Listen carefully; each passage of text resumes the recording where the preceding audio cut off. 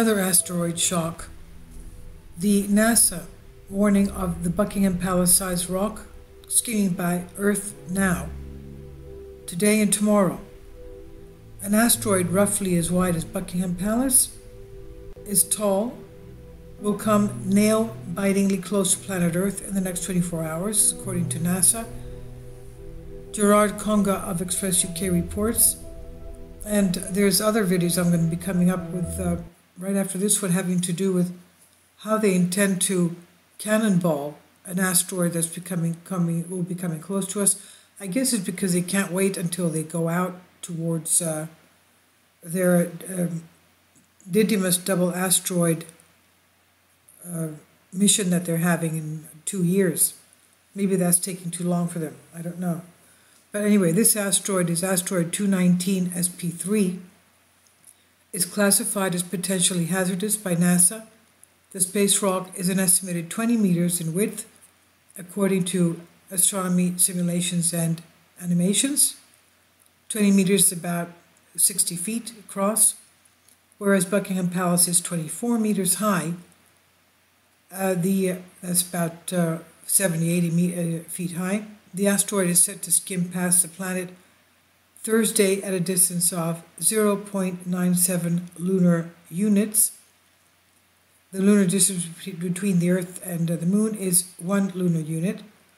So this in turn means that the space rock will pass within 231,690 miles of our planet. Despite the close proximity, NASA does not believe the asteroid will hit our planet. In the event that it did, the relatively small size of this means that it would only have local damage, although it could still be very destructive depending on the impact zone, of course. And I hope it doesn't have the Yarovsky effect. That's when the sun heats especially the small asteroids. When the sun heats their surface, it causes a temperature differential. It causes them to tumble on their axis. And in that case, if that happens, they go off their trajectory in their path. That's what happened July 25th, when a small asteroid that was supposed to pass by our moon and into the depths of space didn't do that, and instead careened into the Caribbean Sea. So this one, last month asteroid researchers and scientific spacecraft engineers from US and Europe and around the world got together in Rome to discuss the latest progress in their common goal.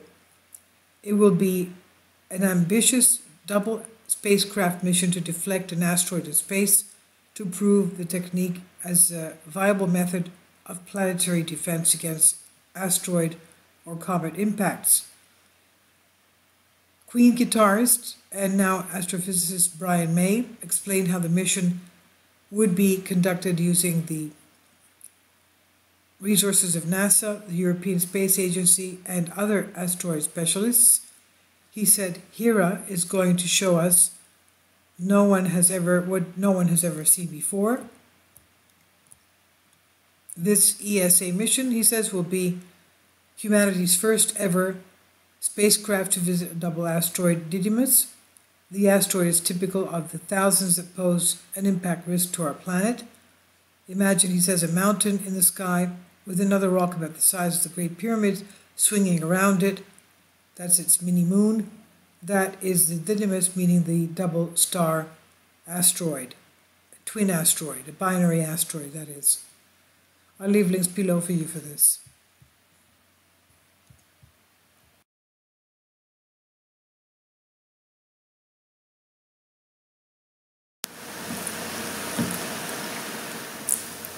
If you'd like to join me on my Patreon account, you will hear content not covered by mainstream media. These riveting stories will be based on my research, and I will state my opinions and give my personal insight on diverse and controversial subjects and world events not covered by mainstream media, and not supported by YouTube guidelines. So whatever I have on my Patreon most of those will not be on my YouTube channel. Please consider becoming a member today. More of the most significant and important videos will be on my Patreon channel.